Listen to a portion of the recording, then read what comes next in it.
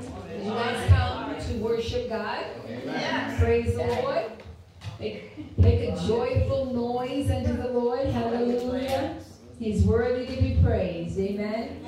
We Donna has an announcement she's going to make.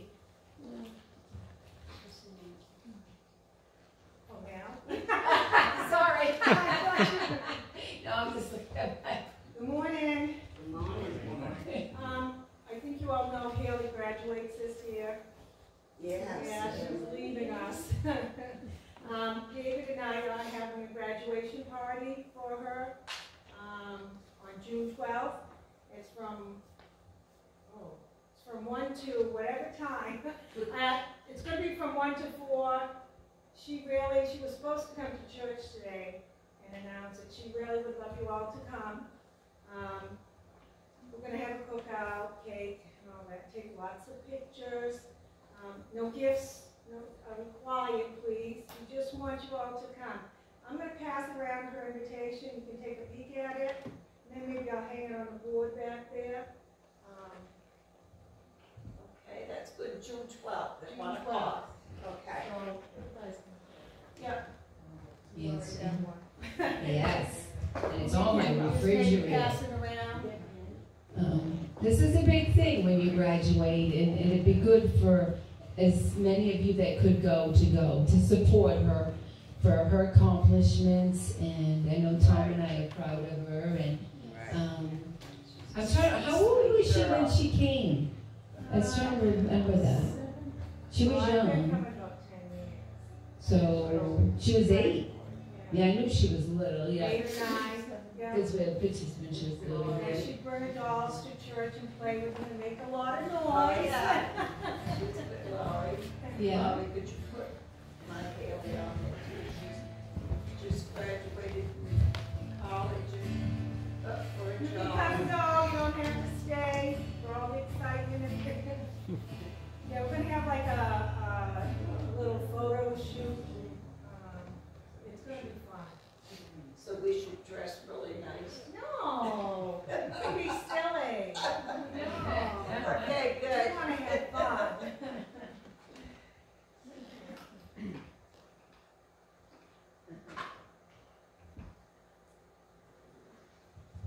Yes, hallelujah. Amen. And then she's off to college. Well, in August. Yeah. We need time. Yeah, in August, yes. Yes. But, yeah, Tom and I were talking about, boy, where does time go? They grow up fast. Amen. But yeah, that would be nice for the church to support her. She's been part of the church for 10 years, so. Amen. Amen. And show her that you love her and care.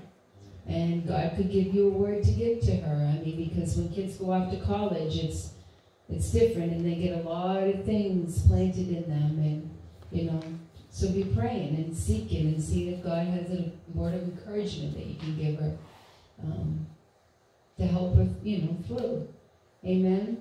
Or if I know she said no gifts, but if you wanted to write a card, Yeah. and you could write something that she could take with her, and it's memories, and if she's having a rough day, she could go to that, and yeah. She does love you guys. Yeah. Yes. Really gets attached to people. Yes. She still tells me how long it's been from Milton when he passed away. Yeah. If I need to remember something, I just go to her. So, she's a sweetie. Yeah. Yes, she is. So, and then I'm going to say a prayer. I'm going to pray for some people. I'll open in prayer. And then Dr. David Wood will be doing tithes and offering in Scripture. And then we're going to worship. I want to say that I don't even know where it was, either Bill or Keith Moore, whatever, but I think it was Bill. He was saying, a lot of people say they don't want to bug God. They don't want to go to God for prayer for something, God's a busy God. And God is not too busy. God can answer all prayers all at once. He can hear all prayers all at once because our God is almighty and powerful. And so, Elaine. Hit her. I know. Cancer is not of God. You've been healed of cancer before. And the Word of God says we are not under the curse of the law. We've been redeemed by the blood of the Lamb. And the key is we have to really believe the scriptures and what we speak forth. Because we can say all these words we want, but if we don't believe it in our heart and our spirit, man, it ain't going to take root. We have to believe what the Word of God says and let that come so alive in us. And I'll give you Keith Moore's site, and he has an awesome book for God's will for healing. Because so many people get told different things. Well, healing's not for today, or God heals something. That's all lies. Yeah, we need to stick to what this Word says. The Word of God says we are healed. It's a done deal. We are healed. We don't accept the symptoms. We pray against the symptoms. But it's done. He did it on the cross for us. It's all over. And He's really been embedded in that and embedded in me. You know, yeah, I may have these patches on, but I am healed. It's a done deal. I don't accept the symptoms. We can't allow the enemy, because he wants to defeat us. He wants to get us to think the negative. He wants us to go against these patches. People ask, I'm healed. My stomach, I'm healed. It's done. I am healed. You are healed. We all are healed, but we have to keep quoting it. We have to keep saying it, and we have to believe it. And it's done. It's done with God. Amen? Amen. So we're going to keep her in prayer. We're going to pray for her, not keep her in prayer. And then after I pray, I believe in it's done, Elaine. It's done, and then I'm just going to thank God for her. That's it. That's the other thing He's really been dealing with my heart on. We don't have to pray for the same thing over and over and over again, because that's not what faith is. We pray it, we believe it, and then we thank God for it, and we don't go by what we see or how we feel or any of that, because that is not what faith is. Amen? Amen. And her daughter, too, she said they took a cancerous tumor out of her head. And is that Rodell? Okay. Trying to make sure I pronounce it right. Hallelujah. And then Troy, which is Kathy Frost's son, he had a surgery like Tom did, and then I guess he had complications or something, from what I'm being told. But anyways, he has a perforated bowel, and then the infection went into his stomach, so he's had the surgery Tom had, plus 2 surgeries trying to get that infection out. So we're going to pray for him that all the infection's gone and complete healing totally in his body. Whatever needs to be healed, whatever is going on, God knows. And he will be coming out of ICU. Amen? And pray for the family, because it's very hard on the family. And Roland, excuse me, also Kathy's husband, was diagnosed with cancer.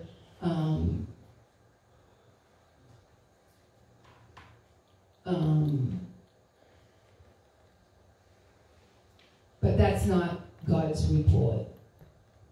That's what he was diagnosed with. Yeah, that's the fact, not the truth. That's right. Amen. The Word of God says, by Jesus' stripes he's healed. He is going for a treatment, and we're going to pray that he has no complications or whatever, but he is healed. Amen? Hey, Lori? Yeah? Could you keep my Uncle Tony in prayer? He's in the ICU up in Bangor. Yeah, Uncle Tony? Yeah.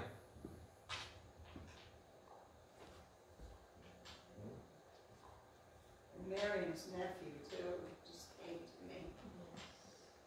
Is he still in the hospital? Is he still Dan. in the Oh, hospital? Dan. So, yeah. We're just thanking God. We see it done. We prayed for him. Now I'm just going to Yes, thank right. God. Right. Amen. for his intervention. I know you guys might think I'm a little off, but I really believe what I'm saying. That's what the Word of God says. He's just been so much putting that on my heart, and I've done all the same things, and I still mess up sometimes and do it, and then God quickens my spirit, because we've been taught so many things that don't line up with this, and I just know that I know what God is showing me, and I just, And I know believe what it. he told me too. Oh no, I'm not saying that, no, yeah. I mean, for healing. Oh, for your leg? Yeah.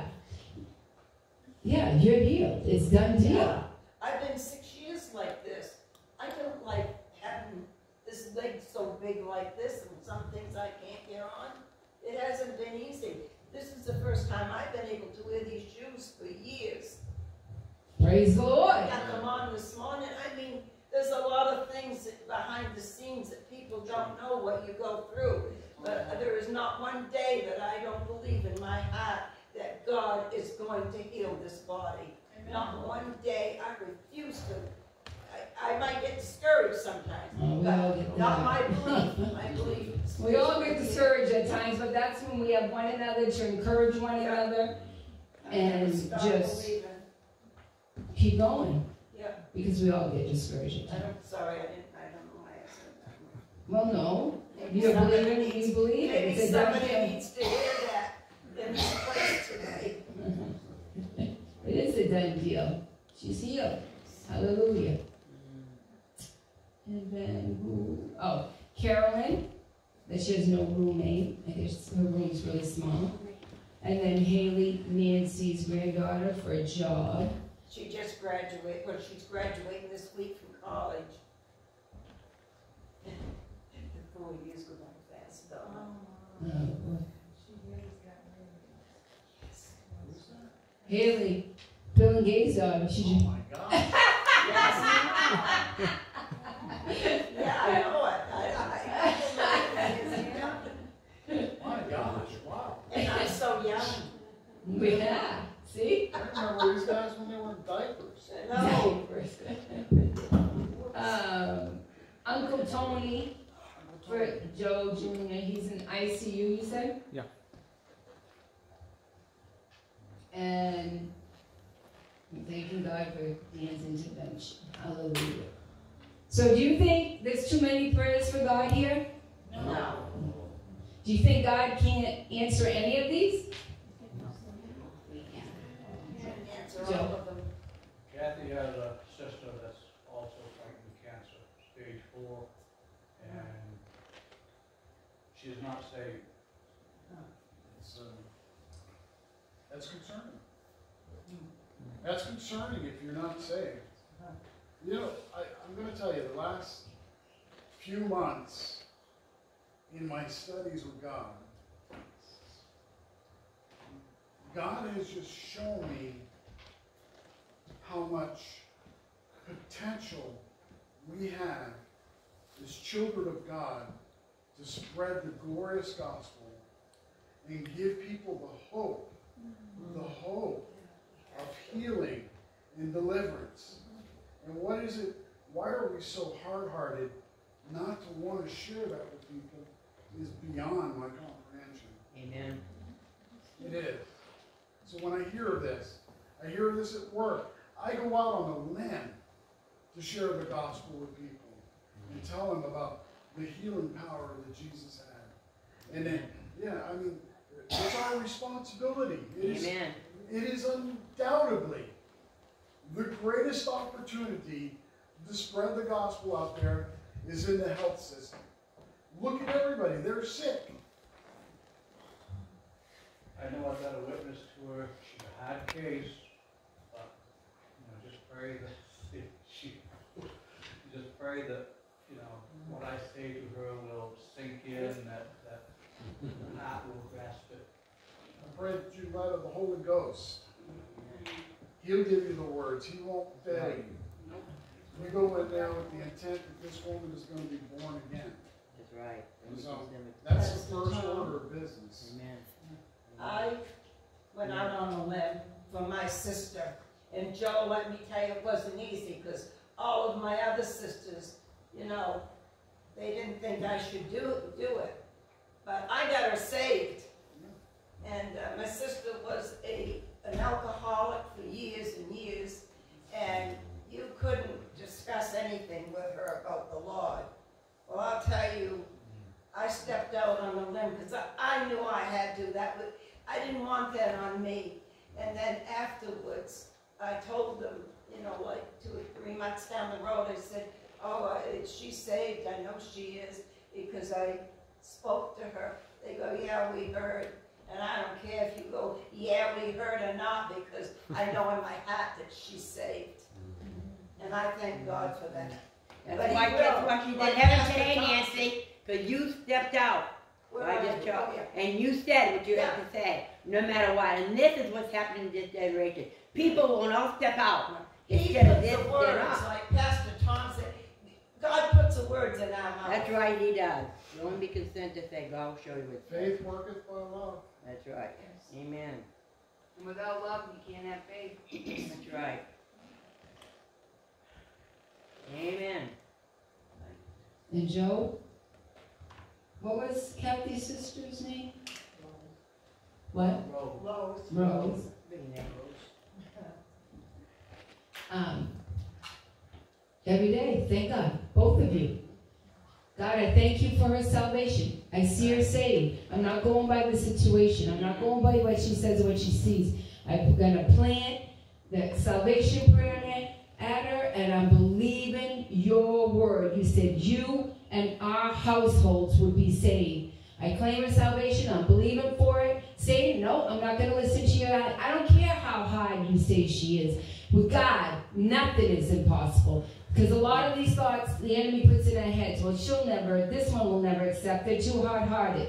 No, we have the power and the authority with our words, what we speak and what we say, and see it done.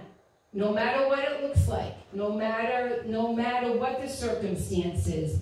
It doesn't matter if it's for healing, if it's for salvation, if it's for provision, if it's for protection. Whatever it is, whatever you're going through, we have an awesome God. We have a big God. And he has given us the authority and power to use down here while we're here. And I was thinking, and when you guys were all talking about the salvation, because that wasn't always something easy for me just to talk to people. What are we really afraid about?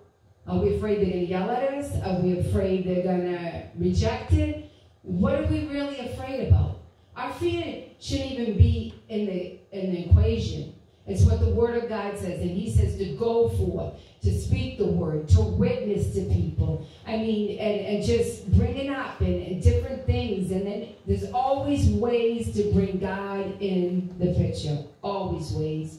And fear has to go because it's not of the Lord. It's the opposite of faith. And that goes for all of us. I'm not just saying anybody in particular. I'm just saying that goes for all of us. We all have different areas. We have different things that the enemy tries to put us in fear on. But we have the authority and power. And nothing is too big for our God. That's what Nancy and me and my mom was singing Wednesday. Nothing is too big for our God. Right. Nothing. Amen. Cancer is not too big for God. Your sister's salvation, none of it. Nothing is too big for God. Amen? Amen. I like what I heard this morning. I heard it before. And every time I look at this man, I'm reminded of my father-in-law, Roland. About Jesse Duplantis in his prayer closet. That how one time in his prayer closet he was praying and God told him, he says, I am. Anybody who watches Go Victory this week will see it on the first session. And just a plug for Victory, Go Victory. Yeah. I'm Bill Winston. I'm Bill Winston. But he said that a lot of people were in heaven, they were received into heaven, but they never fulfilled their purpose here on earth. And I really think that that's true. I've seen that. I've seen that in many people's lives. that have slipped from this place to the next, and we sit there and we say, God took them home. No. You know, the Bible says that there's life in the power of the tongue, and life or death. Mm-hmm. And you got to remember that we are living in a world system that wants to train everybody, including Christians. Mm-hmm. You know, Satan is happy with you being saved. He really doesn't care that you're saved. What he cares about is you starting to step out in the boldness of the Holy Ghost. That becomes a totally different story, because now you're impacting his kingdom, which, by the way, isn't his kingdom at all. Mm-hmm. It's our kingdom. Right. Amen? And amen. So, you know, that's just a little tidbit of thing. You know, we look at these people and say that there's a death sentence on them, they're going to die, they got stage 4. That's not what the Bible says. The problem is nowadays, I'll tell you the truth. The truth is that when people get healed in the church, when 10 lepers come into the church to get healed, they get healed. 10 lepers leave, and nobody ever returns. And so that's why you see these seats empty. You see people taking advantage of God and his healing, and he will heal them. And so everybody that went to Jesus got healed. Every one of them. And so we've allowed the world system. You see, we don't take any onuses of our faith. You sit there and say, well, you know, the pastor prayed for me, I wasn't healed, so either he's got a faith problem or God just didn't want me to be healed. We've allowed the enemy to convince the church. That's as far as our authority goes. I got news for you. You have a part in this too. Amen? And so, Jesus says, do you believe I can do this? He's still asking the same question today. Mm-hmm. Amen. That's quite the opening there.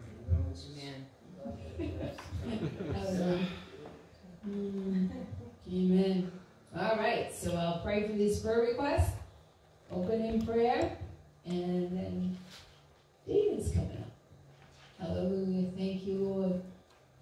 Oh, dear Heavenly Father, first of all, I just want to thank you, God. I thank you for your healing. I thank you for salvation. I thank you for the Holy Spirit. I thank you that you've empowered us here on this earth. And I love you, God. I love you so much, and I know everybody here does, Lord. And we have come to worship you in spirit and truth here.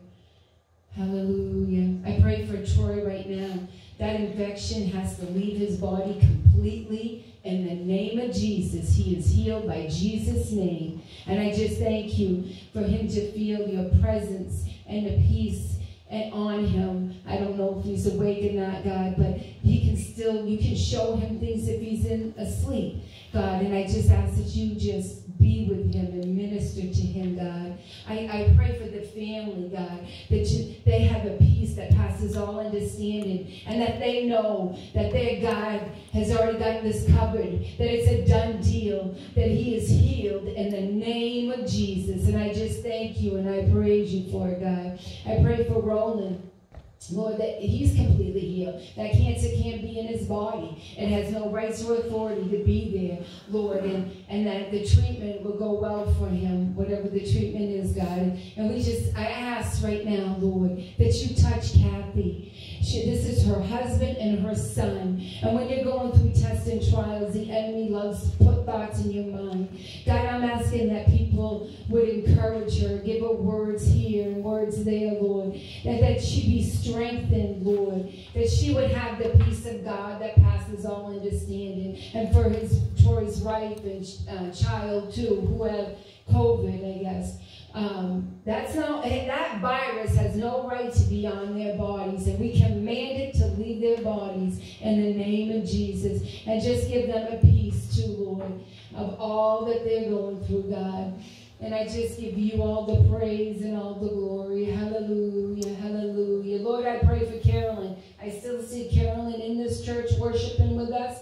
I see it, I believe in it, and I'm not getting off it, God. And Lord, she would like not to have no roommate there because the rooms are really small. And God, you can make that happen, God. And I just thank you and praise you that you touch her, that you encourage her, that you give her peace that passes all understanding. And we give you all the praise and glory for it. We pray for Nancy's granddaughter, Haley, who's graduated from college, God, that you open the right job for her, Lord, where she's supposed to work, God.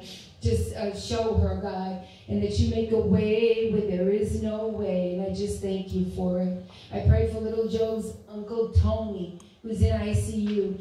God, you know what's going on with his body. And I command his body to line up with the word of God, that he is healed.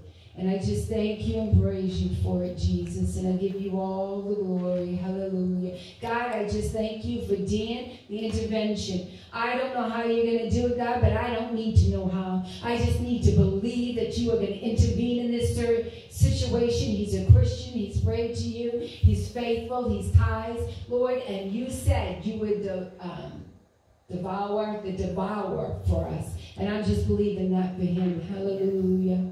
Thank you, Jesus. And Lord, for Kathy's sister, that you give Joe and Kathy the words to minister to her, God.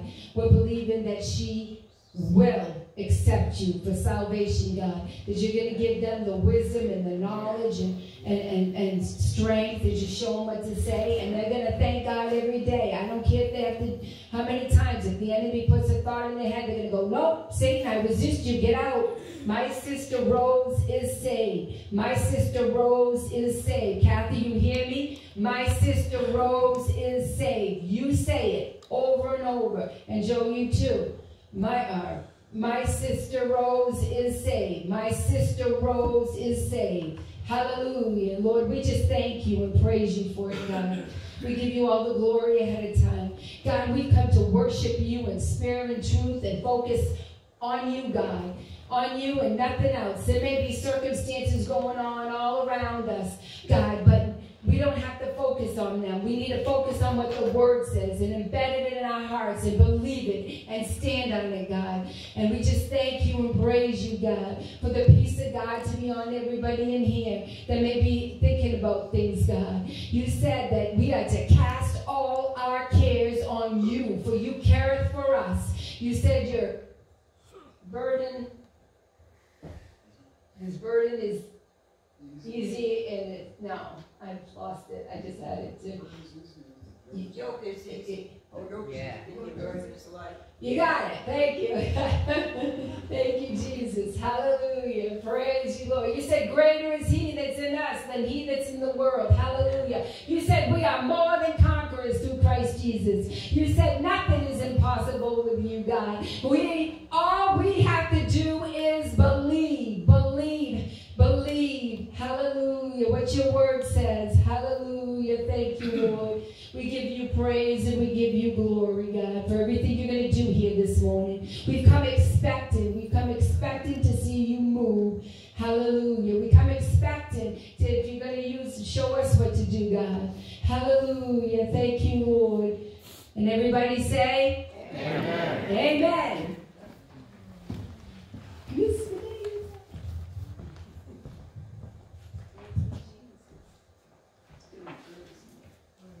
Praise the Lord. Praise the Lord. Time to determine our financial future. Not just our physical future. Praise God. Look at them go. Yeah, miraculous, sir. Yes. You gonna do some moves, Dave? I can fly. I can small ones, Oh, you are going to be flying. She has trouble with me, but it's okay. Thank you. Don't forget the message last week. Go back and watch it if you have to. The message last week. Thank you, Lord. Thank you, Lord. 2 Corinthians 9, 6 through 8. 2 Corinthians 9, 6 through 8. You heard me read this. Hopefully you read it at home occasionally. But when I come up here and I say that you're about to determine, or you are determining, your financial future, you're not just here to throw something in the plate or whatever. You are here to minister to our high priest. The offerings of old came to the high priest. And so although we can't see Jesus up here on this platform, we know that he receives our tithe. He receives our offerings. And he is the one that ultimately blesses us. Now we give through men who die, but he does not die. And he blesses these offerings and these tithes forevermore. So you're not just establishing a financial future for today, tomorrow, however long you live, for your kids and grandkids, but you are establishing a future of blessings through the heart that you have in your giving. It's all about the heart. Whatever you do, it's about the heart. If your heart is not in it, God is not in it. It's all futile. It's all flesh. And the flesh is death. But the Spirit is life and peace. And so we want life and peace.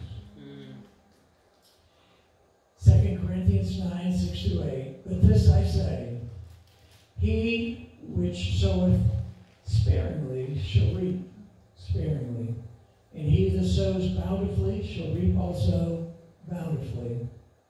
Every man, every person, every man, every woman, according as they, he, she, purpose in their heart.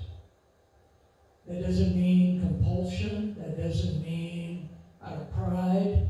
It means in your heart, because you're bringing that when Brother Larry and Jim come around with these things, you're giving to the Lord. You're giving to the Lord. Yes, it's going to go into this physical structure, but you're giving to the Lord, and it's from him that you receive. Every man, as he purposes in his heart, so let him give, not grudgingly or of necessity, for God loves, that's agape, a cheerful giver. And, God is a giver. The more like God you are, the more cheerful you'll be in your giving. You'll want to give. It'll be a thrill of your life. When you can give on a certain day or whatever, it'll be a thrill of your life. It'll be a thrill. There's no joy like it when you give, because you're like your Father. When you give, your Heavenly Father. And God is able to make all grace. You suppose that is an era? That 8th verse. He's able to make all grace. All grace. Maybe it should have just said some grace here and there, All grace. All grace. He's able to make all grace. Grace is another word for the Holy Spirit. It's one of the functions of the Holy Spirit, to bring favor. Favor is rulable. Shouted favor unto the mountain. The mountain flattened. The mountain had just one choice. Jesus told us we could cast it into the sea. The mountain has one choice, and that's to go into the sea. The sickness and disease has one choice. Our finances have one choice when we do it according to the Word of God. To make all grace abound towards you, that you always, a lot of kind of exclusive words here, huh? Always, all. Sufficiency in some things. No, all things. All things.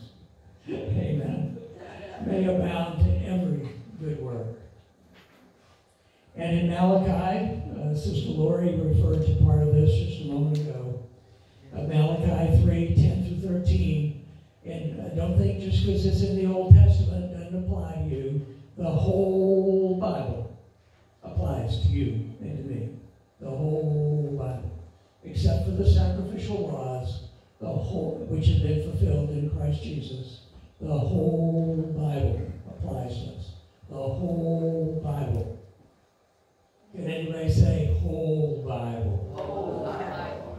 Okay.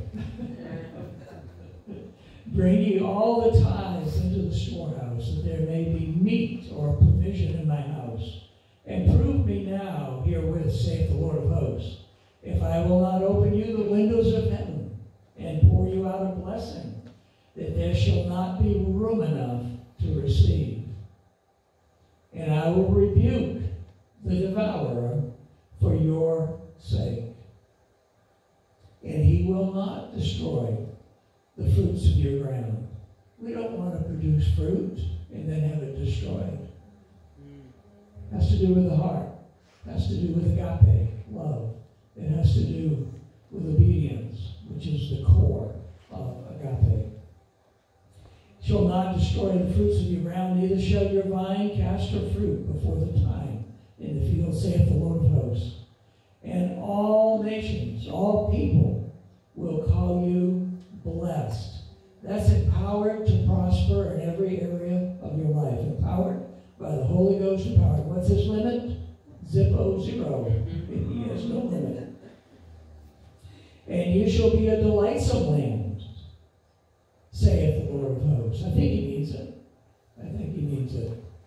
If you would hold up your offering, and then after the offerings are collected, then we will, I'll read the scripture the Lord has given me, and we'll go from there. So if you hold them up before the Lord, Father, I thank you for this opportunity for us to bring our offering and our tithes to our high priest. And we, Lord, we give this to you with a joyful heart. We come with an eagerness of heart to advance the kingdom, and this is a part of it. We do it in our obedience in our lives, obedience in our giving, and obedience in our speaking, Lord. Our thought life is your thoughts, our words are your words, and our actions are your actions, just like our Savior, the Lord Jesus Christ. And I speak a blessing on each person. In Jesus' name, amen. If the ushers can come and take the offering. I just wanted to say something. When I heard Lori praying, and I was just taking it all in. It doesn't matter what it is.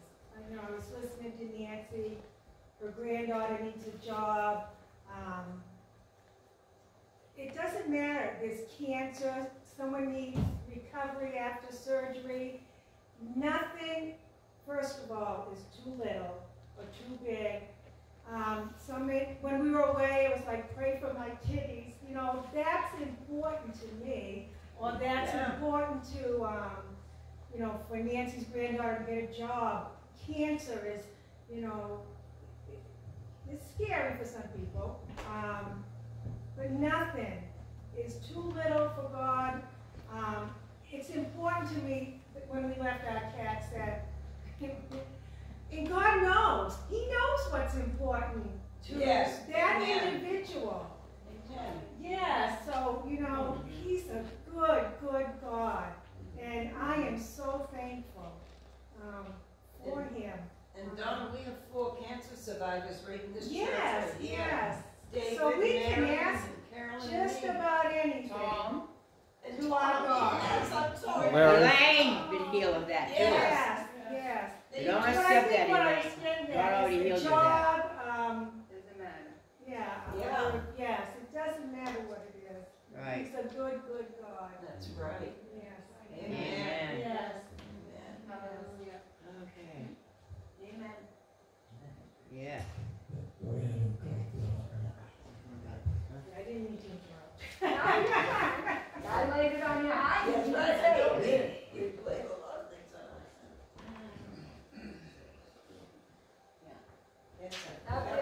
Nothing's too big or little for God, and we can't be too busy for God. Yeah, you to the list now. My goodness, right, this church has been that many of us.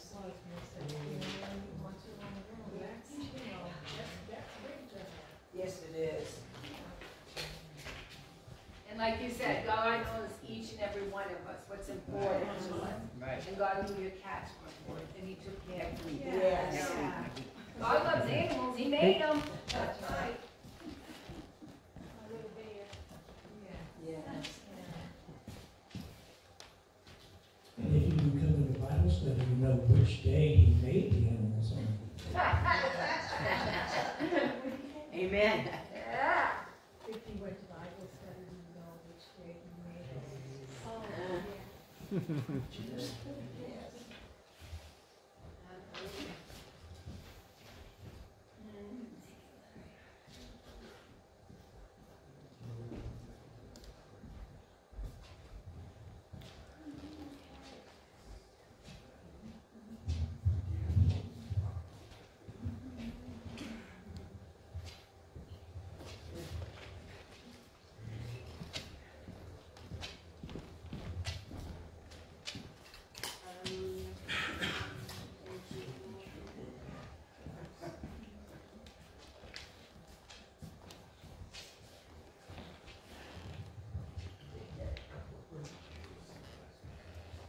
Good and that.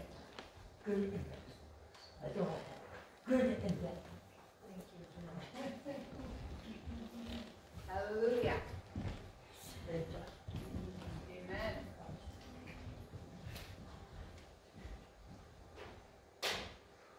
Praise the Lord. Praise the Lord. It's going to be the 103rd Psalm.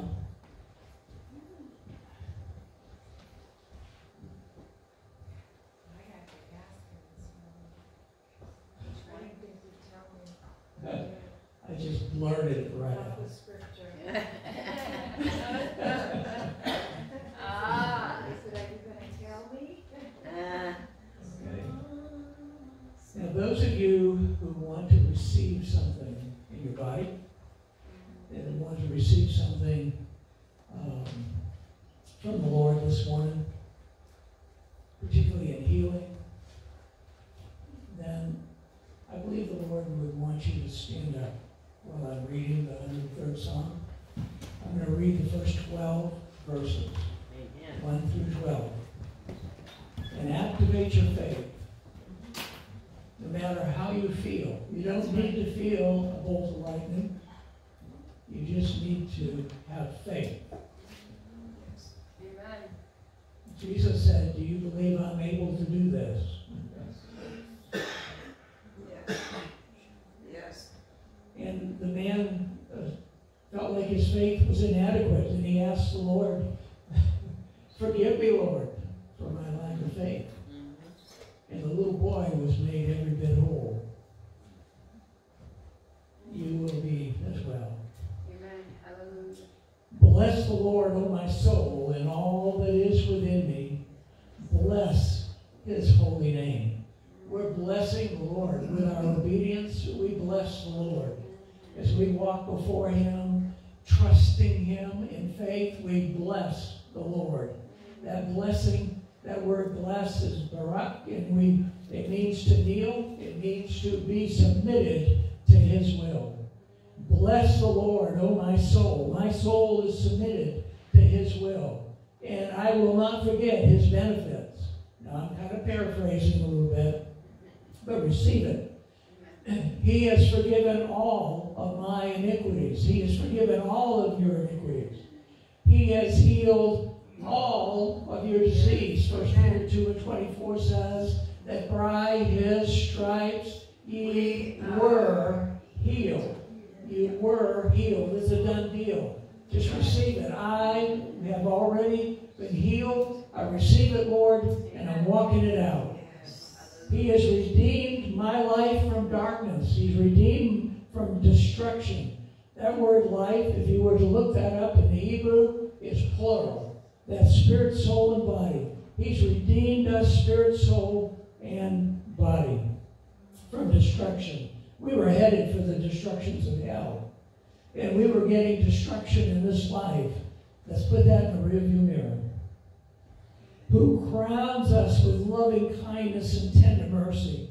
That word crown, I think I've explained this before, it's really to be completely surrounded, like you're in an eggshell.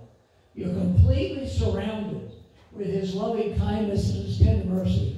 There's no place, not under you, not above you, not to the left, not to the right, not to the back, not to the front, that you are not completely surrounded by the Lord God's loving kindness and his mercy.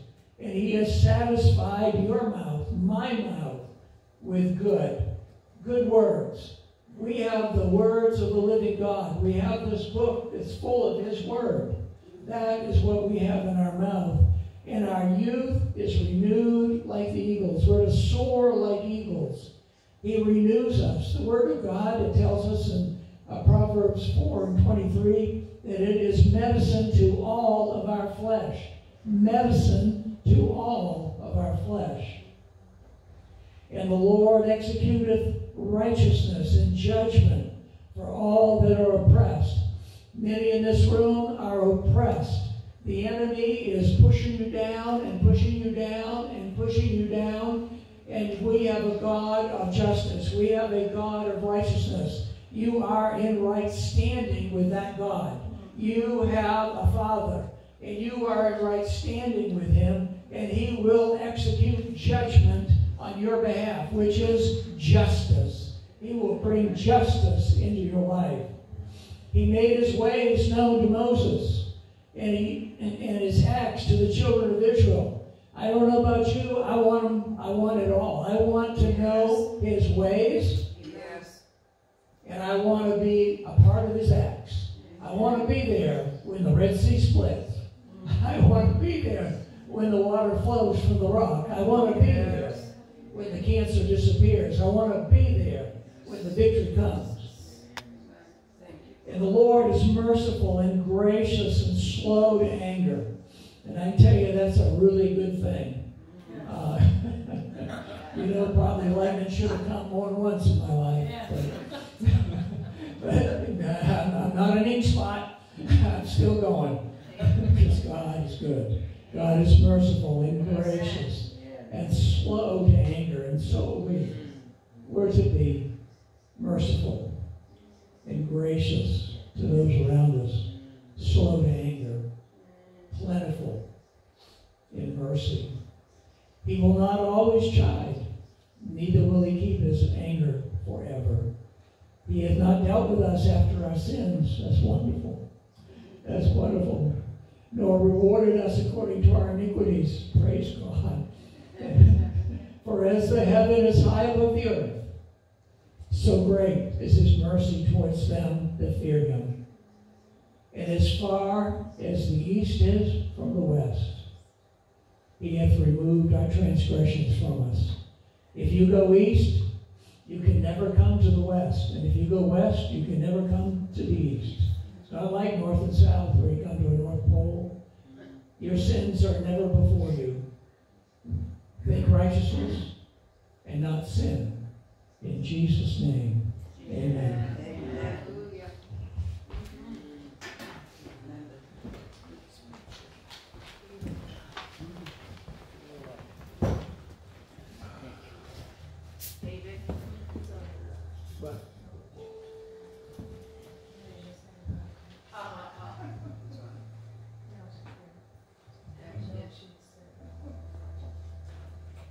Why don't you sit by Miriam and pray with her?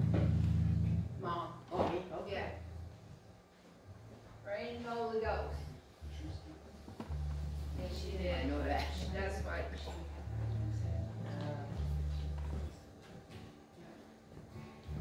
Has to go, Miriam. You cannot be on your body. Never forget about the prophet's reward. Hallelujah. Thank you, Jesus.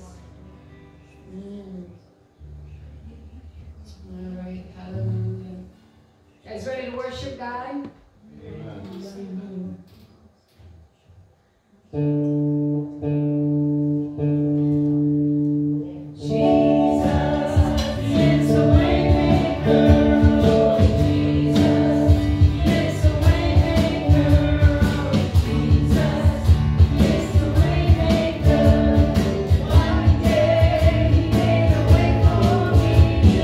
One time was lost in sin.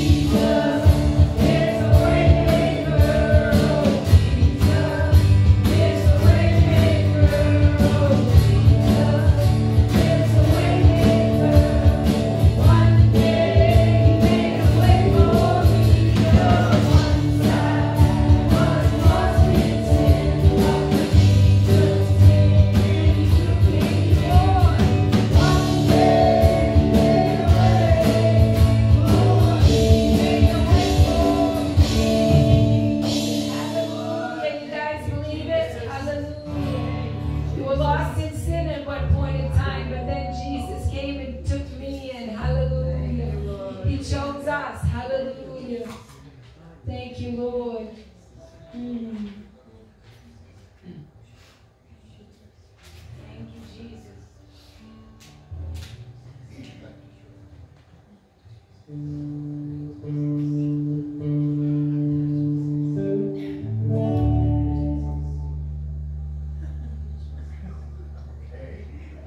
Sorry, I was thinking of the scripture. No weapon formed against you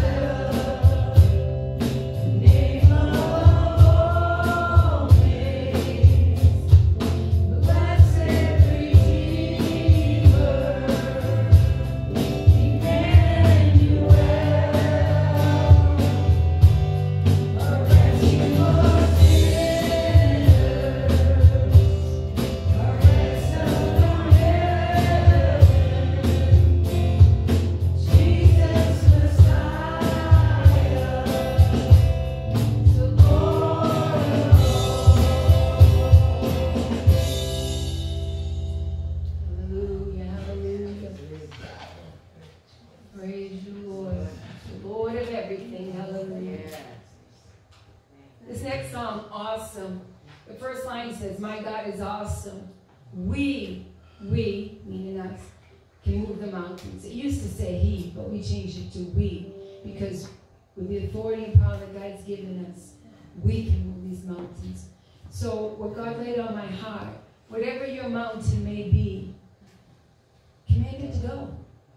In the name of Jesus, when we're singing this, command that mountain to go. It has to go. Amen? Amen. Hallelujah. Removed and cast into the sea. Amen. My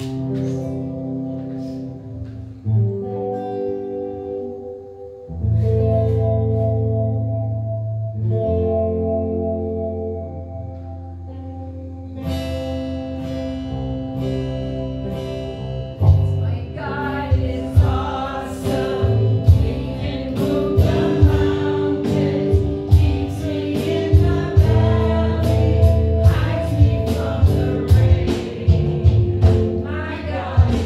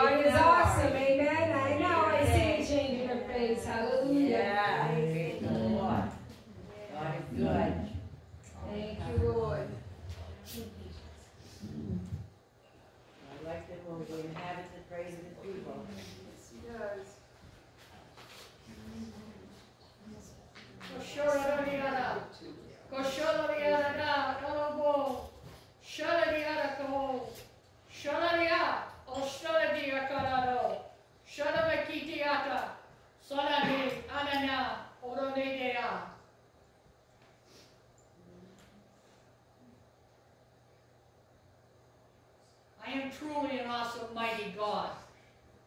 I am the great I am, and I inhabit the praise of my people. I see your steadfastness. I see your faithfulness. I see it all, children, and I am well pleased. I am well pleased what you have done, but you still have much work to do. You must go out and bring them in. The harvest is ripe, children. Do not fear, for fear is not of me. I give you the words to speak. I give you the words to speak. You are my witnesses. Step out, children. Step out. The harvest is ripe, ready to be picked, ready to be brought into the storehouse.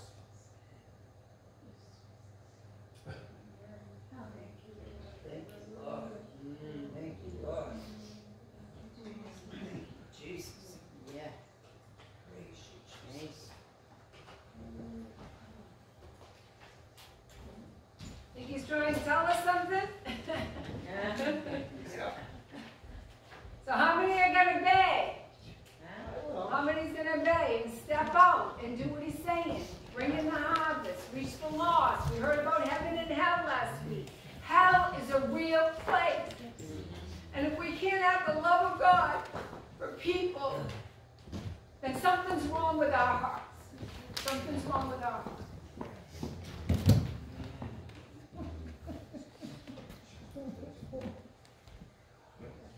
Praise the Lord. Hell is definitely a real place. Lake of fire, too. So if you don't want to see their faces in the lake of fire or in hell, you got an opportunity to do something here and now. Amen. So read the story about the rich man and Lazarus. And so that's not opener. So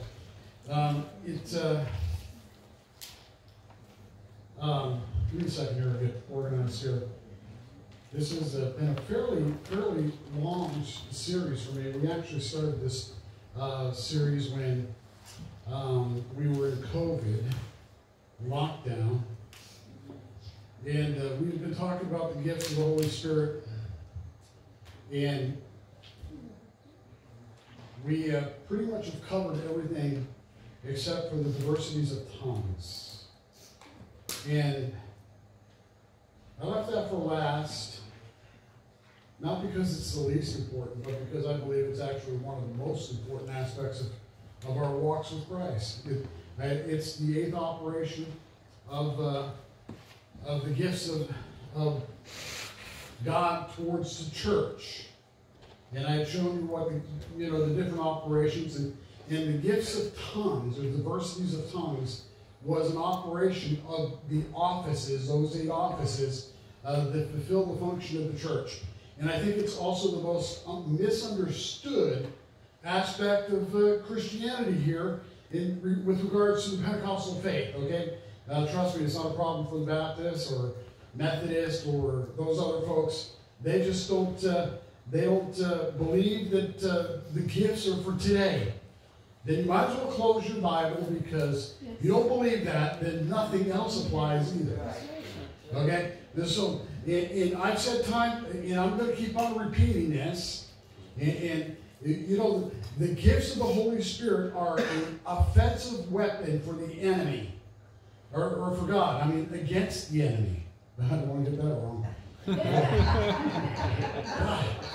None of you would ever utter another tongue. Ever.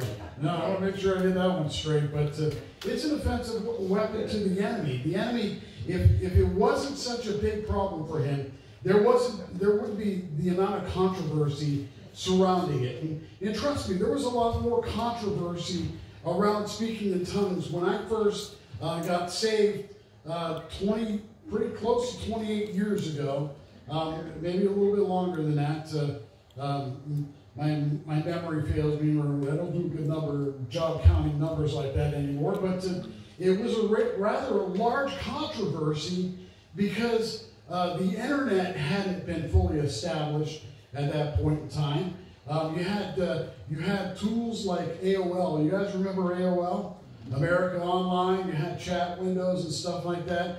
It was the dawn of the World Wide Web as we know it. And you know, they used to consider people who spoke in tongues to be an occult. That's right. Okay? And, but I thank God that we have moved away from that into realizing that this is, hey folks, unless the church wakes up and realizes this, we are the outpouring of the Holy Spirit in the last days, as spoken about in Joel. And so, you know, people talk about revival. Revival, revival, revival. Oh, before Jesus comes, there's going to be a revival. I got news for you. We've been in the revival. Okay? Since that initial outpouring some 125 years ago. What's happened is you and I have become comforted. We've become used to the things of God. We've gotten so saturated with His presence that we disregard it. There's no more sense of reverence or holiness in the church. Amen. We've forgotten who saved us, how He saved us, what He has promised us. I like this fact. I think that when I hear Jesus say that He used to cast out demons with the finger of God, right? The part I like is in Ephesians, that when God finished this work, He used His hand, which represents strength, right, to raise Jesus Christ from the dead, right? And do you think it was all that hard for God to raise Jesus from the dead? Absolutely not. Hell had no claim on Him. None. Okay? He had not sinned. He wasn't worthy of that penalty. He went there for you and I. And see, we've become so accustomed to it, we sit there and shout, hallelujah, praise the Lord. He has saved me. But you know He wants to save those people too. We've become so inward focused, and we aren't comfortable in church, and we got to have nice chairs and sound systems that are top quality and air-conditioned systems before we think that, listen, I'm telling you what, folks, if good looks was enough to do it, this church would have had it. This is a nice church. By any standard. You can go to any other church in town. You go look at there, it looks old. We don't. And listen, you know, the thing is we got to have a burden. We got to have compassion. We got to realize that there are spiritual principles here in operation. And we've got to examine ourselves and our hearts to make sure that it isn't the enemy using us to stop other people from coming to know who Jesus Christ is. And you know, we hear of these testimonies, and I don't know how many hundreds of billions of dollars that Americans spend in health care, in prescriptions, and doctors, and don't disrespect there. But listen, it's not something we can expect that next year it is going to rise as it has for a long time here. We're looking to Uncle Sam to pay our medical bills and provide everything for us, everything. The Bible doesn't teach that principle. It really doesn't. And so we only get things as we reach into the kingdom of God through faith and bring them into this reality. And so we got to lay hold of these things, understanding that God doesn't want a bunch of spoiled children out there walking. Because listen, if you really wanted that, when you got saved, He would have filled your checking account. He would have given you a 401k. But listen, those are worldly systems. You see, and we've allowed those systems to seep into the church and to blind us and to hold us back and restrain us from being what God has called us to be in these last days. A powerful force to be reckoned with. Amen? One who realizes and recognizes that when Jesus Christ was raised from the depths of hell by the hand of God, that every provision that you would need now and for the rest of your lives was provided for right then and there. You got to wrap your mind around it. You really do. I can remember when my father was in his last days. I'd go visit him. I was up in Presque Isle. I was just beginning a walk with God, learning how to be led by the Holy Ghost. Went up to Presque Isle and had no clue what I was doing, especially in Presque Isle. The coldest winter or summer I have ever experienced. I mean, that was like, man, I don't want to be cold. You have to wear coats in the summertime. And you know me, I like wearing short pants. I'll wear short pants until November. You know what I mean? I'll wear short pants and snow flies. That's who I am. I mean, but you go up there, it is cold. Right? No clue, God, what you're doing with me up here. I want to send you to go work for this company called Alpha and Omega. That was the beginning of it. And I've learned a lot of things since that day. That got me involved with computers and off to where I'm at today. But I would come home and on weekends, and my father would grab a hold of the Word of God, and he had gotten saved. And he would take the Bible and just lay it on his chest. And he said, when he thought about that this was the Word of God, and it is, and we know it to be Jesus personally, he said his pain would disappear. Now, I thought that was a remarkable thing. And when we're so focused on what's going on around us, when we look at what he wants us to look at, things all of a sudden start to diminish. And so, this church has been through dozens of pastors. Some have been here for, I think the longest was 14 years. Some as short as just a few years. The church here has had a reputation as a pastor killer. We were told not to come here before we came here. But I have found out, I've learned, I've wised up over the years to find out that not everybody in church is or at least on the same level as you are. And had we listened to them, we wouldn't have been here at all. Right? And, I believe that God sent us here for a purpose and for a reason. Right? And I can guarantee you that there's an enemy that likes sticking close to our tails, and I know it. That if we let our guard down for just one moment, he's more than willing to destroy every work we have laid our hands to. That is not biblical. Okay? We just read Psalms 103. That he will cause our fruit to remain. Amen? And listen, my fruit is not in buildings. My fruit is in people.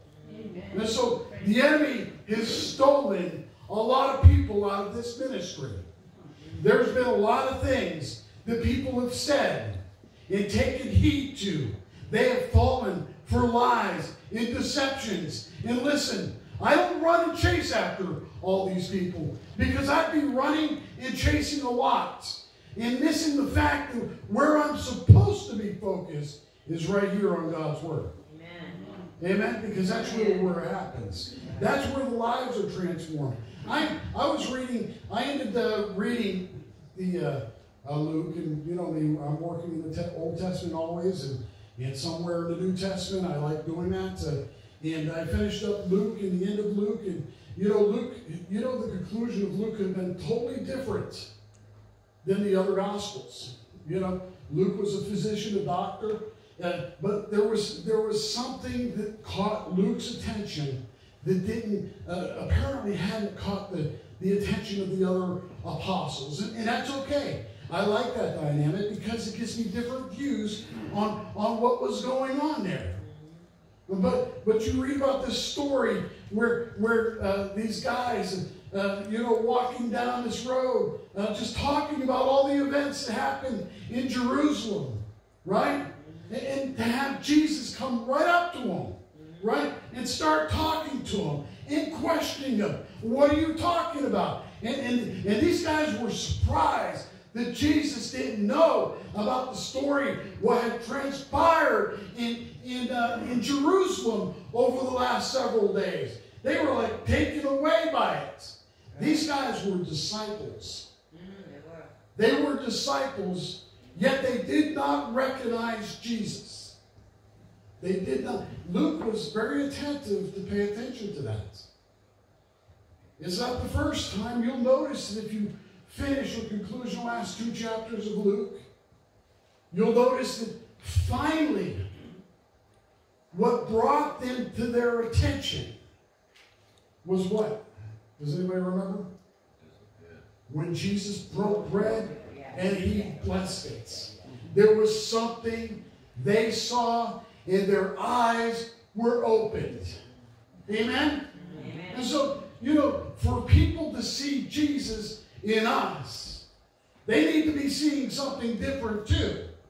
Amen? Before that enlightening, opening their eyes. And you go on to read later in Luke where these guys were disciples of Jesus. They walked with him.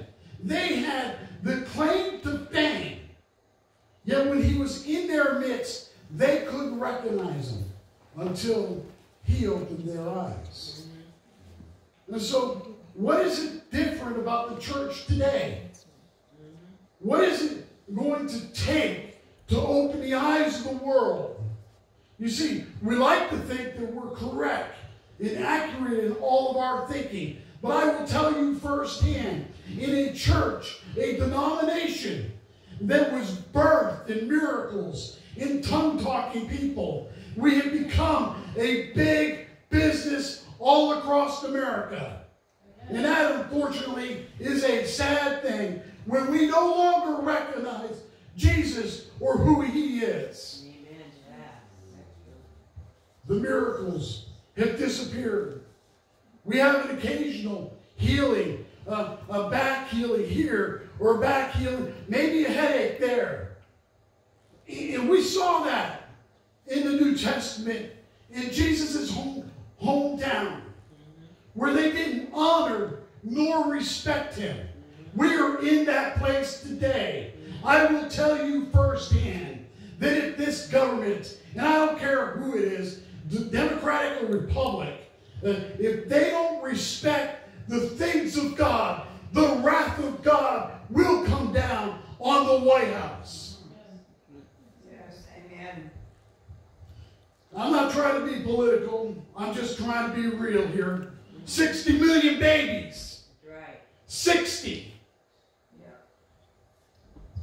And so, and we think here that and I know there's a lot of young people out there, they don't know the sacrifices that this generation has made. I sweep my arm across here because, well, there's a lot of veterans in here. We have served in the military, and they don't know the sacrifices made in wars to keep freedoms in democracy and spread that throughout the globe. They really don't. They don't honor history. They're willing to cancel it and get rid of it and establish something totally new and unbased on anything, heritage or anything like that. And it just breaks my heart to see these young people do that. It really does. We're the ones that have got to carry the flame from that. We're the ones that got to shout that Jesus Christ is Lord and Savior. That he still heals people today. He still delivers the alcoholic, the drug addict, those that are addicted, those that are in bondage. And we're the ones that claim and proclaim that message to a lost and dying world. The church has got to stop being so inwardly focused that they're no longer looking outside the doors. There are people dying out there, and they're going to hell. Does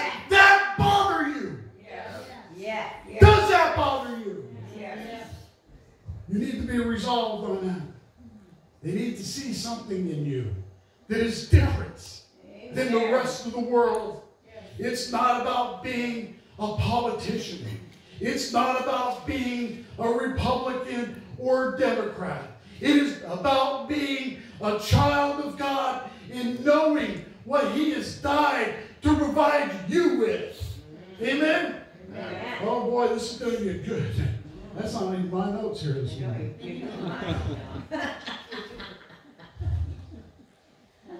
Boy. It so concerns me. It really does. I was praying over my message, as I usually do. I'm not here preaching what I want to preach. I'm here preaching your word, what you sent me to do a long time ago. I'm not here to make friends, okay? I'm here to be your brother and tell you that if you're blindly going on, if you think that you can defeat the enemy in your own flesh, you have been deceived. Okay? And to sit here and say that the gifts and the anointing of the Holy Ghost is something of a different age. It was back 125 years ago when people used to sing and shout and praise the Lord and hallelujah to the wee hours of the morning. If you think that those days are over, I've got news for you. The enemy is still working hard to suppress the church. He wants you to shut up. That's right. That's the truth. Shut up, Christian. You can be saved. Don't do anything else.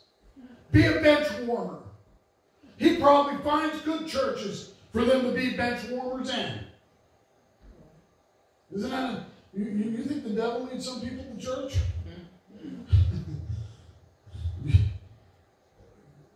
Can I tell you a little bit of military background I might have? Might not be much. But I do know this.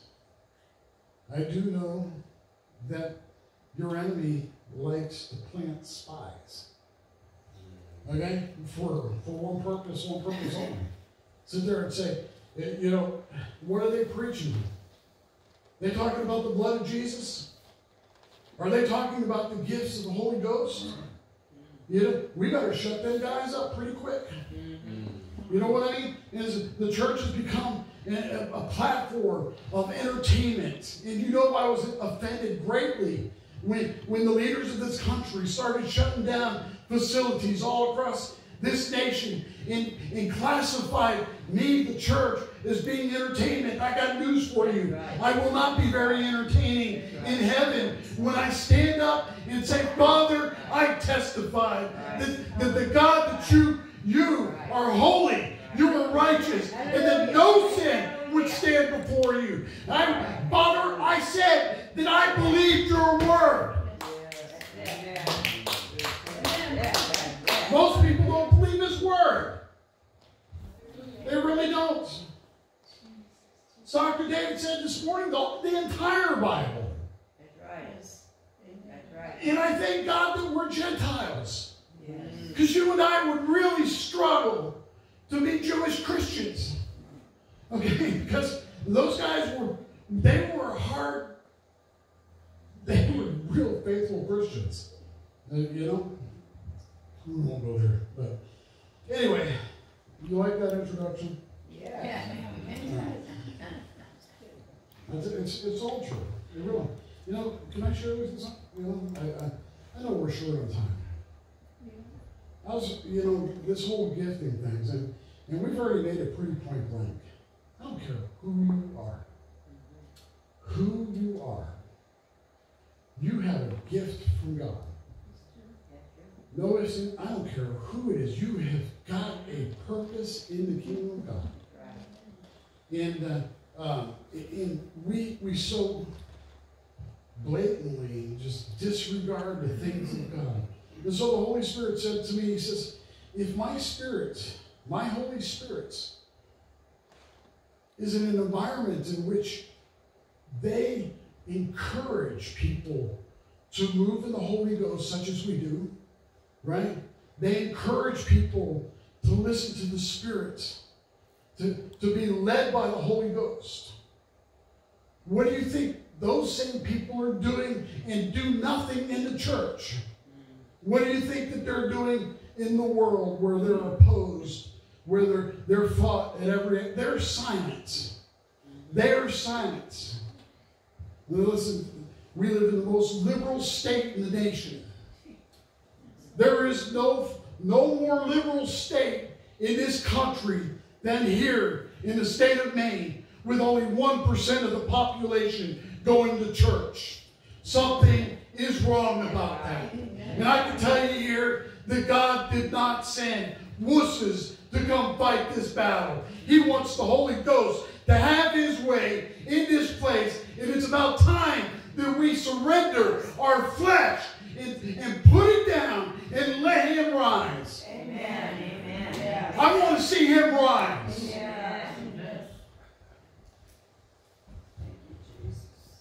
There's only one way he is going to rise. Is if we allow the Holy Spirit to work in our lives, to change and Listen, if you were perfect when you were born again, you would have disappeared on the spot, because God wouldn't have wanted you to be able to spoil it. Not a person that has ever accepted Jesus Christ in the course of our ministry ever disappeared on the spot. There was more to salvation there. There was a character that God wanted to change. He wants to raise a mighty roaring lion on the inside of every one of us. Amen? Amen. Somebody that doesn't know limitations or hold back. Listen, when they're walking around, they are walking around like they are king. Amen. Amen. Devil, you come around me, I got news for you. And listen here, devil, I'm going to have fun doing it. Right. I should. That's the way it should be. Right. I mean, you hear people and saying, oh, I don't want to go to prayer meeting. Well, why? Well, because my life goes to hell every time I go in a prayer meeting. And bills pop up, cars blow up, toasters burn up, everything goes bad. That's because the enemy of this world is using these devices to stop you. That's right. Could you imagine going to heaven, your Father in heaven, saying, why didn't you go to prayer meeting? Oh, well, because every time I started getting involved in that church, my toaster would burn up.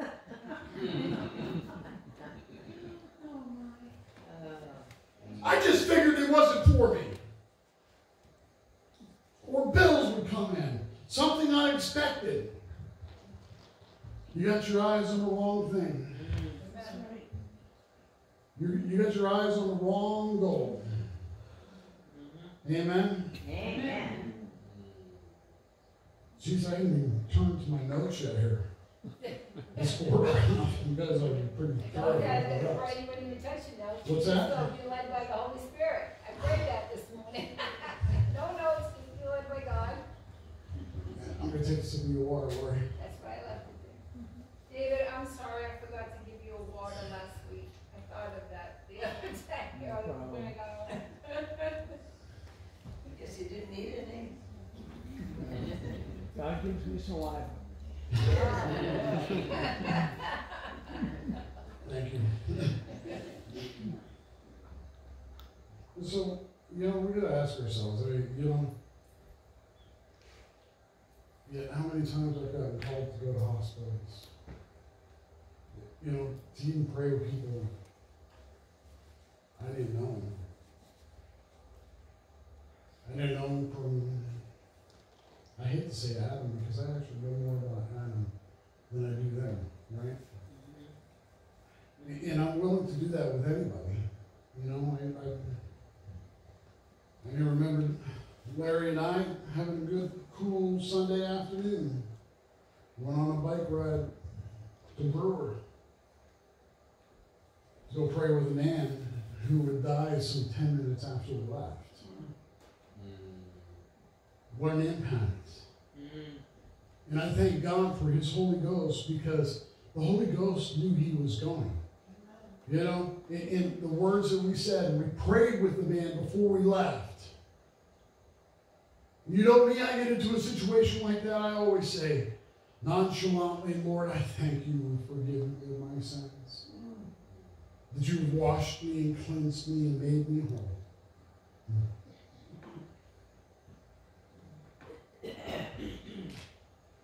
Left that place, he was just as happy as could be.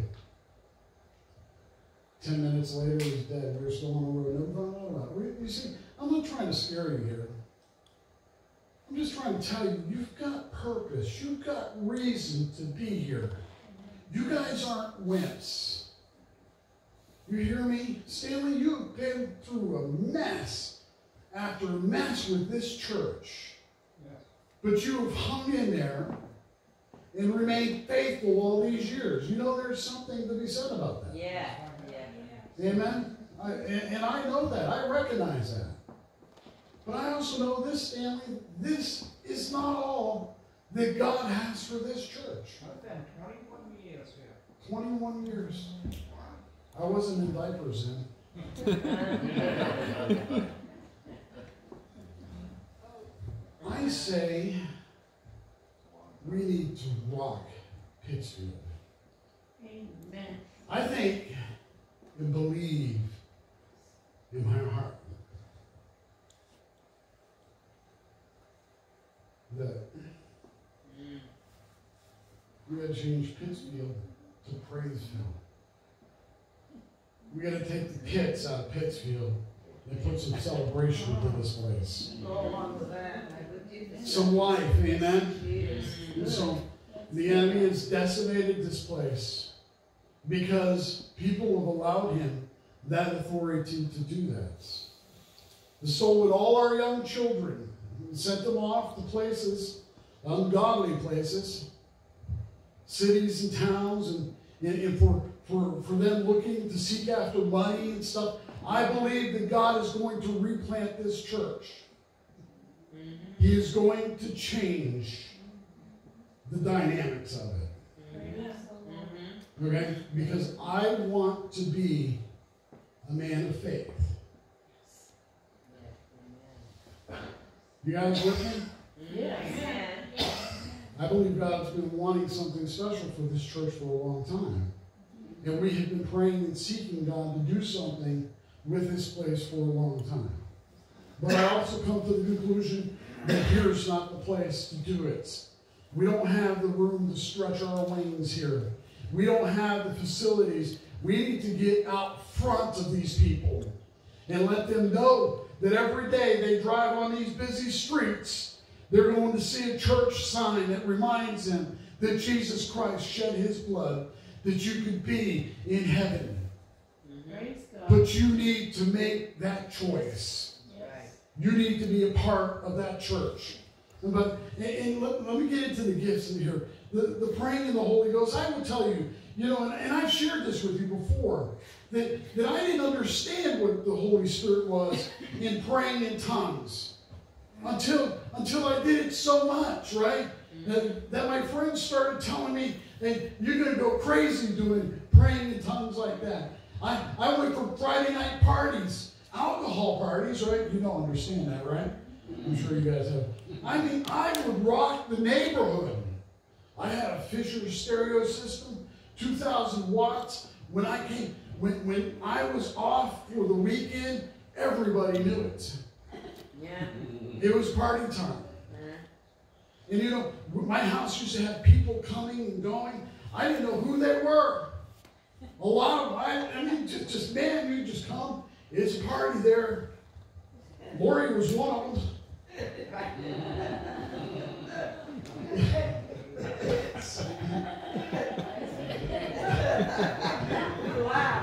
We've all been there. It's true. That's the old flesh. Little did the Lord have that we would know what the Lord had in store for us, huh? So when I got saved, I was excited. I'm still excited. I haven't changed that. You know, my whole stance of being a born-again, it hasn't changed since the day I've been saved. Yeah, I'm excited to be a Christian and to think of the possibilities that God has in store for us. You know, it's just amazing. But you know, my Friday night prayers went to Friday night prayer meetings. I wasn't bringing in the crowds anymore. Where did I go? They all obeyed me. I love it. Yeah. They didn't see praying in tongues as being as enthusiastic as I did. Thank God that we did have a few of them that did. And we did that. We would pray clear through the night. Amen. You don't hear people doing that. And you know, come Saturday morning, we would be tired, but I would tell you what, I was refreshed and energized. You know, you don't know what praying in tongues will do for you. When you realize that you're praying the absolute perfect will of God into your life, you cannot go wrong. He can take a mess and straighten it out. Amen. Now, listen, he was working on my character all those times, and I didn't realize it. He gave me a joy and was really planting deep seeds into my heart. Yes. Stuff that would hold me fast in my life. But I recognized he changed my character. And I didn't realize, I didn't come out of prayer meeting Saturday morning and say, hey, I'm a more kind, loving individual than I was Thursday night. I didn't know that. Until I started experiencing situations with people. That's where I saw the true power of God, that he was changing me. And that I could forgive people. And that I could love people. And so praying in tongues, there's more to it than just sitting here and uttering a word or two of prophecy in the church, even though that is very important. That is a ministry to the body of Christ, to edify the body of Christ. But listen, your prayer life needs to exceed what we do here in church. By far, you should have your own personal prayer closet. This is intimate time that you spend with the Father. And I will tell you what, when you get out of that prayer closet, when you've prayed in tongues, and you've prayed in English, and you've put your whole heart into it, and then you encounter that person that looks so sad, so depressed, on the verge of suicide, that's hopeless, that are confused by this generation. They have no clue what sex they are. I mean, come on. That is that's animalistic. It really is. They're confused. And you sit there and you say, the blood of Jesus Christ died for him. I need to get a hold of him. Somebody laying in their deathbed. I will tell you this firsthand. I mean, I love the Church of God. I really do. I was led to it by Dad. But I've come to find out, man, I think that they've been standing pretty still in their faith departments. When I go up to ministers, my own peers, and I talk to them, I've learned, and learning, trust me, this is a process, okay, with your tongue. I want you to understand that. That when somebody says, oh, I hear you have prostate cancer, I sit there and I say, you have no idea what that doctor thought, that it was it. It was all over. And stage 4. I mean, he thought this thing had spread. He says, yeah, but I'm healed. I'm healed. David, I am healed. And they look at you and you say, yeah, we know God's healing you. How many times have I encountered that? Do you realize that if I would have agreed with that, I would have been agreeing that God's healing is a process. Sometimes it is. Don't get me wrong. Sometimes he uses doctors, so I'm getting wrong there. But I would have agreed with him because I had convinced myself I was already healed. So now I'm correcting my peers by saying, no, by his stripes I was healed. And so this is really a transformation in thinking. And I really believe that the body of Christ really needs to be awoken like those disciples were at the end of Luke, the last 2 chapters. I don't remember the verses. I did underline them. I shared them with Warren. I said, look, man, these guys have been walking in the way with Jesus. I mean, they had Jesus right there. Right? And still, they had no clue of who he really was until he opened their minds. So that's what I'm going to pray today. I'm going to pray revelation. We need to know Jesus.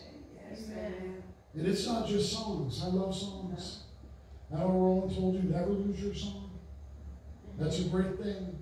But we need a deeper understanding and understand that it's truly a fight and battle out there in a worldly system that is not going to like the way that you're talking, that you're ministering, that you're believing that people can be saved and that people can be healed of these deadly diseases and these horrible things that the enemy himself likes to subject them to and then turn around and blame God. Did you ever think of that? Well, I've given that some thought here. How many Christians have gone to heaven and sat there and said, well, God, you sent me here. You gave me the disease. Great is his mercy towards us. God gives you a backhand. Boy, I'm going to tell you what. No telling where you're going to wind up. Saturn, maybe another Milton, maybe another galaxy. You don't want him to give you a backhand. But and so I want to encourage you here to use the gift that God has given you, not just in a church setting, because that's only part of the gift. It's the diverse tongues. And we know that these, in the environment that we're heading into, there are the lost that is coming through the door that are going to hear these words spoken in tongues. And it's going to confound them. It's going to confuse them until the person that has enough faith stands up and gives an interpretation of what that is. And I'm going to tell you what, sometimes these are comforting words that somebody that is lost, that is desperate, and maybe even considering ending their own lives, needs to hear. Then there's, well, I can't, we don't have enough time here today. I know this one minister. It happened to him 19 times. He had an airplane. I'm trying to figure out if we want an airplane or not. So, oh yeah, that'll stir some controversy. I want a jet. What? but anyway, this man had a jet. He traveled all over the country, all over the world to different meetings. And he said 19 different times that he has gotten up and started speaking in an unknown tongue. Unknown tongue. Okay? This was no different than the same tongues he was using in church that Sunday morning. Right? Sounded like the same thing over and over again. Right? And so he stood up 19 times just to have every one of those encounters where somebody came back and said they were speaking a perfect dialect in their native language. Declaring the glories of God.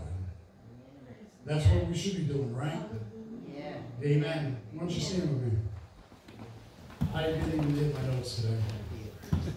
You're going to have to suffer it to be so after Mother's Day.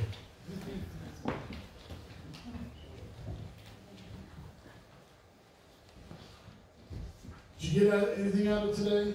Yes. Listen, we are a mighty army. Listen, that world wants to rid you of it. They want to get rid of you first. That's really what I wanted to say. They don't want to hear your witness. They don't want to hear about your testimonies. I mean, they don't want your lifestyle. They think that Christianity is bondage to a God that says yes and no. When it's complete freedom. It's absolute freedom. And I thank God for it.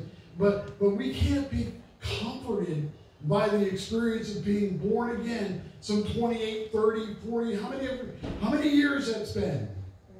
If that's all we've ever become, then yes, heaven will receive you. But know this, that your minister that is standing before you is not content with leaving this planet without wreaking a lot of havoc on the Satan's territory. Amen? Amen. I've got the victory. Yeah. You got to believe you've got the victory too. Amen. You got to remember, yes. You've got to remember that every provision, everything you needed to be successful in this life has been provided to you through the resurrection of Jesus Christ. Yes. It's your choice, your decision. But I will not be settled for mere, meager existence on this planet. Amen. Amen. And so I'm going to pray the same thing for you. You guys want a little bit of that fire? Yes. Oh, we're going to pray some of that fire down from heaven. Amen. There's some Holy Ghost boldness here. I mean, you don't know what you're going to say to that person. Just open your mouth and start there. Even if you stutter, you know, God will be there for you. Really. He'll sit there, oh, look at my little child there stuttering. His first words of faith. Hallelujah. You'll be able to play that on the DVD player in heaven. Remember the first time you got the boldness to witness to somebody? Amen? You were stuttering. Oh, you did it. That's the important part. That's right. Oh, you're such a great thing, my little child of light. Amen. Not a child of darkness. Child of light. Yeah. And so we're going to pray. Heavenly Father, we thank you for your healing. Yes. We pull that provision from heaven. And Father, the things, the symptoms, and all those things, Father, that the enemy tries to place on our minds, they are not greater than your word. Period. And Father, we thank you that we are healed. Past tense. And Father, we'll remind ourselves just as many times as we need to do that we are healed. Healed. The provision's been made. That the conditions have been paid for. And this is under the curse of the law. And we are not subjected to those things. We are children of light, children of freedom. And Father, I pray for this church. And Father, I sense and feel, Lord, a replanting of this ministry, this body of believers, God. Father, we decree that you open up the doors for us. Send them angels. You promise me full-time ministry. Amen. Oh, thank you. Give us a heart. Give us love for the lost, Father. Doesn't mean we'll be an evangelist. And Father, there are people that are going to heaven that don't even know that there's a Jesus to save them anymore, which is totally different than the environment that I came out of years and years ago. When they say used to teach about God in schools, they don't even do that anymore. And Father, we know the statistics that 80% of every child that we send to a secular college, Lord, they come out not believing you anymore. We take hold of that. And Father, we need these people to know that there is different about being a believer, that we are privileged, that we are ambassadors for Christ. And Father, I pray this fire into every soul that's here today, God. Lord, that we would not be content.